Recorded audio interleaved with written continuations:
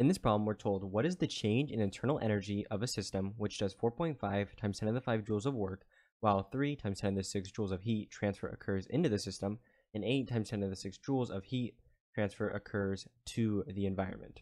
So in this problem, we're going to use the first law of thermodynamics, which basically tells us the change in the internal energy is equal to Q, which is the heat in or out, minus the work.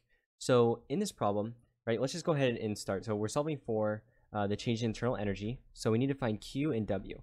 So let's just start with W first because it's only going to be one number. So W, they're telling us the system does 4.5 times 10 to the 5 joules of work. So W is the work. And since the system is doing the work, it's going to be positive. So it's going to be minus, and then 4.5 times 10 to the 5 joules of work, right? And so if the work was going to be done on this system, it would be negative. But since the system is doing the work itself, it's positive. So just keep that in mind. And then for the next part, keep in mind it's going to have 3 joules of heat transfer occurs into the system, and then 8 joules out. So if it occurs into the system, it's positive, and if it occurs out of the system, it would be negative, right? So if the heat transfers out. So what we can do is just add both of the numbers. So the 3 is going to be positive. So 3 times 10 to the 6 is positive. And then the other one is going to be negative. So 8 times 10 to the 6, this is negative. And the reason is because it's leaving the system. But yeah, so you can just pretend these are in parentheses and they just represent this Q. So really it's just minus 5 times 10 to the 6 is the sum of the heat, right? It's leaving, or 5 is leaving basically.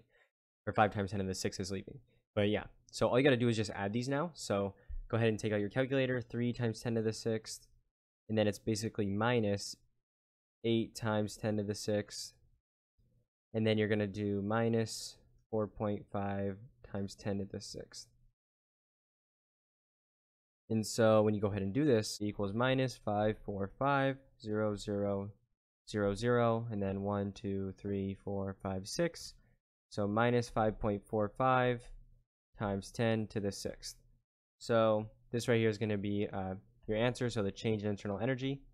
But yeah, so this is your answer, and hopefully you found this useful. I forgot to include that your answer is going to be in joules, so just keep that in mind.